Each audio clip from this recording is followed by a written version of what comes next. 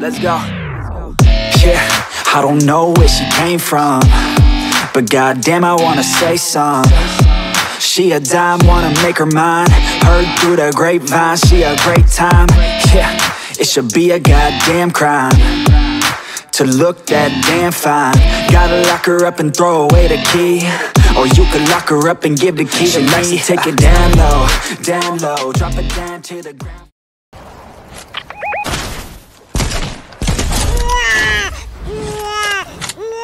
Eh bien, salut mes amis, j'espère que vous allez bien toutes et tous. Une nouvelle petite vidéo présentation, unboxing d'un achat spécial fait à Micromania. Donc je vais vous expliquer de suite ce qu'il en est. En fait, à Micromania, pendant la période de solde, donc ça date d'un mois, ils se débarrassaient d'un lot, vous savez, les petits lots avec les petits tickets que tu achètes. Donc en ce moment, je crois que c'est 10 € le ticket et tu gagnes un petit lot au hasard, mais tu peux gagner une figurine. Et croyez-moi, c'est pas de la figurine de merde et des petits goodies, tout ça. Là, ce qu'ils ont fait, c'est qu'ils ont tout regroupé, donc tout un lot. Forcément, ils m'ont proposé. Le lot était à 80 ou 90 €, je ne sais plus, mais bon, j'avais moins 20 et plus un petit peu de liquide, donc il m'a revenu ce lot complet à une soixantaine d'euros quand même. Donc c'est un achat qui date d'il y a un peu plus d'un mois. Donc une soixantaine d'euros quand même. Mais 60 € bien investis pour une figurine que je vais vous montrer. Vous avez vu les petites photos, le petit lot, hein, vous voyez. C'est pas mal de petites goodies. Donc dans ce lot, il y avait des petites trousses. Hein, voilà.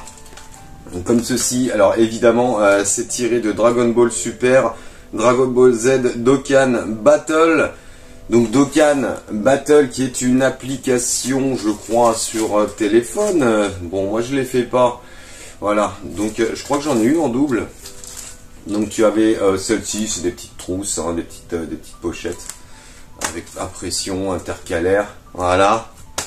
Donc tout ce petit lot, donc prix réel 90. Voilà, c'est celle-ci qui est en double. Voilà, le petit Schlack, le petit Sangohan par exemple.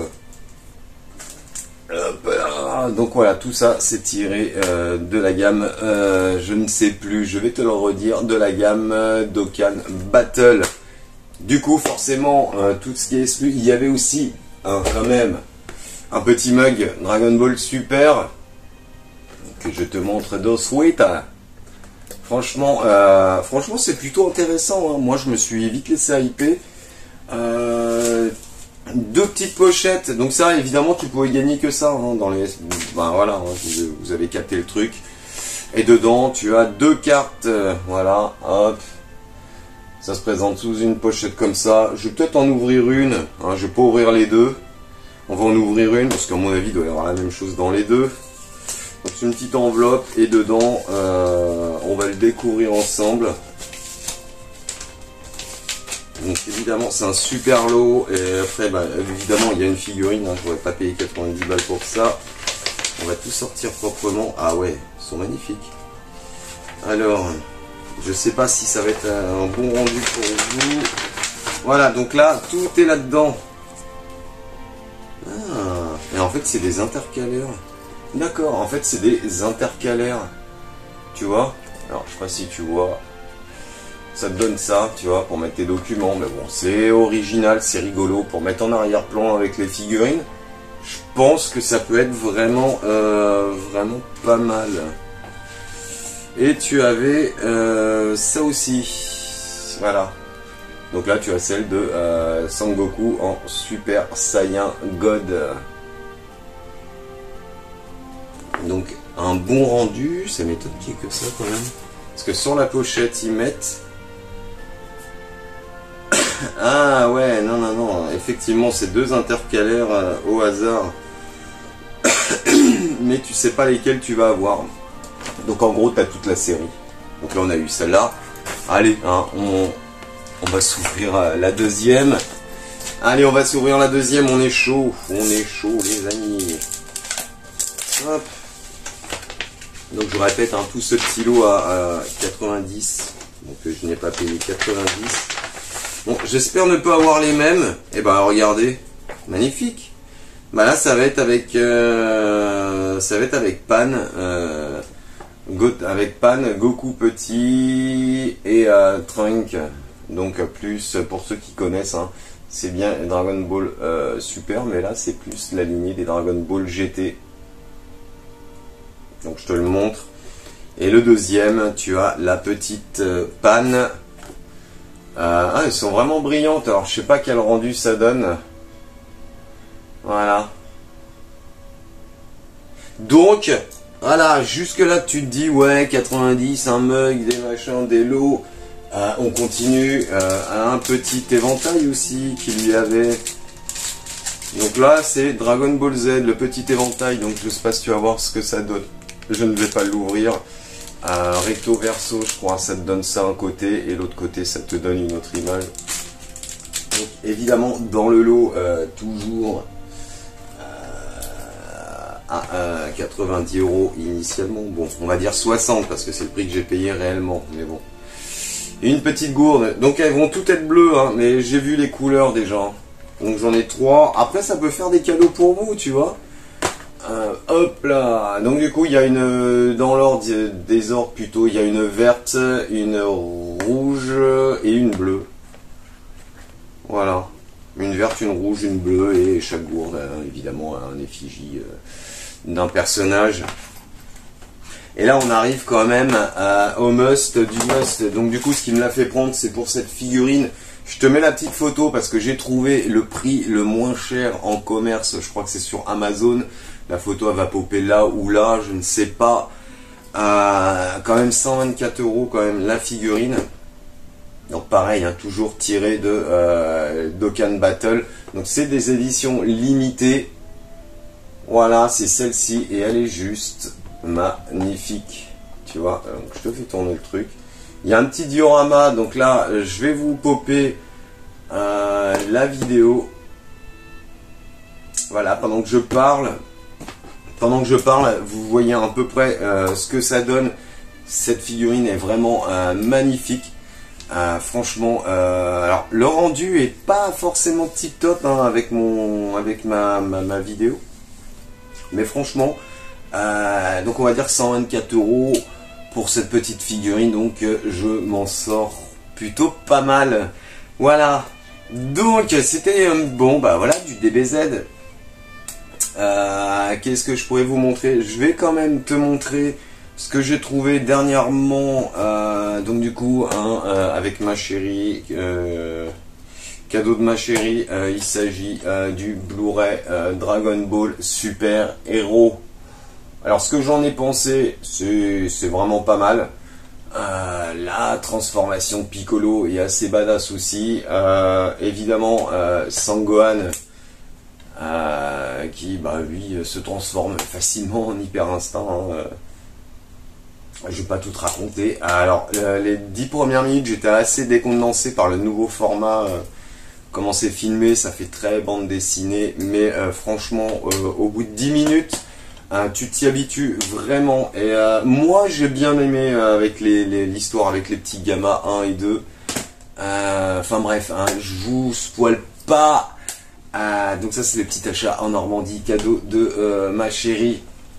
Donc en édition Steelbook, évidemment le Steelbook contient le Blu-ray et le DVD. Et d'ailleurs, regardez, hein, ils n'ont pas fait les choses à moitié. Tu as les personnages, donc le clan Gohan, Piccolo, Trunk, Sangoten et Pan.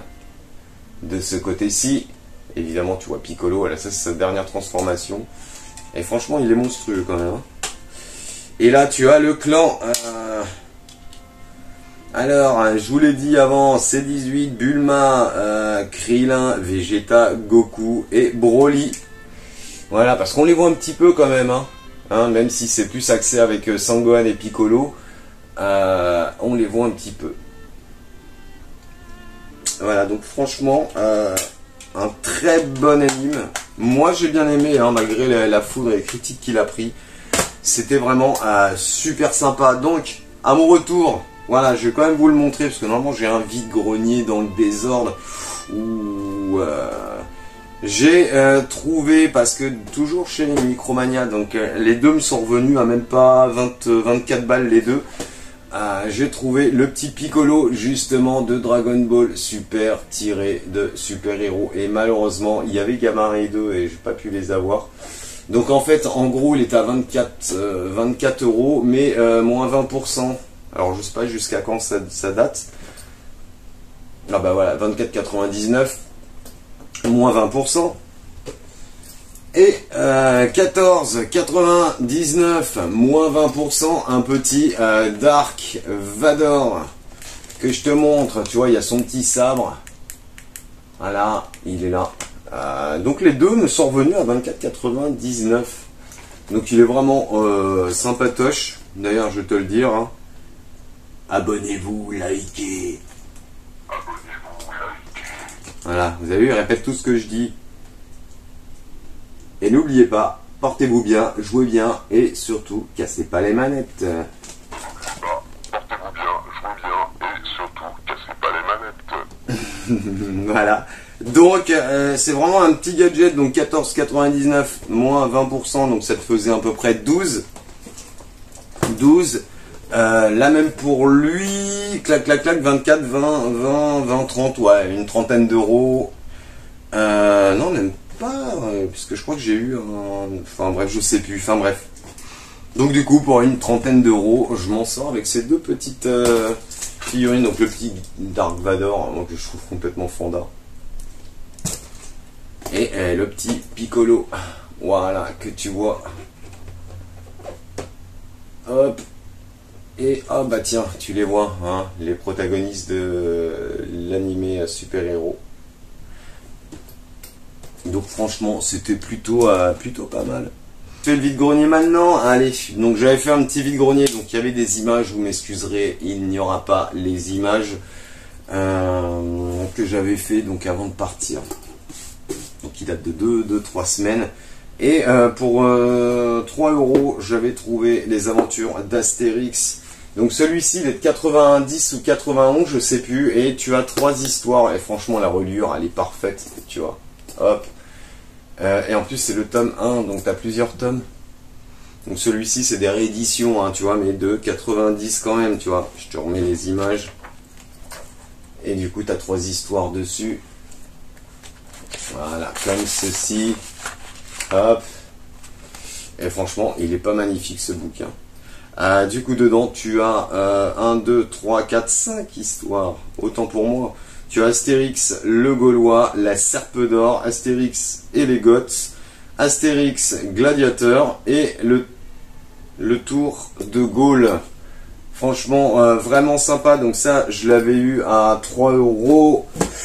Et pour à peu près une dizaine, 10 ou 5 €, enfin bref, 10 € je crois, ce petit flipper de 1979. Donc du coup, il faut quand même que je le teste avec les piles. Voilà, donc il est en boîte. Franchement, je me suis pas fait prier pour le prendre. Donc il est en boîte, il n'y a pas la notice. Je vais essayer de te le montrer comme ça, pour que tu te fasses une petite idée. Voilà, tu vois, il est juste magnifique. Donc, ouais, de 1979, exactement. Voilà, le petit flipper de chez Tony. Le Pinball Flipper. Et voilà, tu vois, il est fonctionnel. Hein, juste à bricoler les piles et je ne sais pas si ça va fonctionner. Le compteur, il se met bien à 0. Tu peux jouer manuellement. 1, voilà, 1. Et bah moi, j'adore ces petits trucs vintage. Donc voilà, c'était plutôt pas mal. Il y avait ses pieds aussi, hein, ce qui est important. Hein. Mais moi, voilà, tu l'as comme ça avec sa boîte, c'est juste magnifique. Eh ben écoutez, hein, je pense qu'on a fait le tour du tour.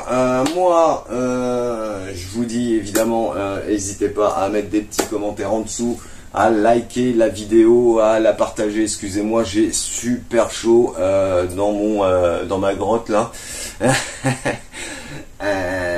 Partagez évidemment, likez là, laissez des petits coms. Je radote, je sais, mais c'est pas grave. Et puis on se retrouve pour une prochaine vidéo tous ensemble. En attendant, je vous dis, portez-vous bien, jouez bien, mais surtout, cassez pas les manettes. Ciao!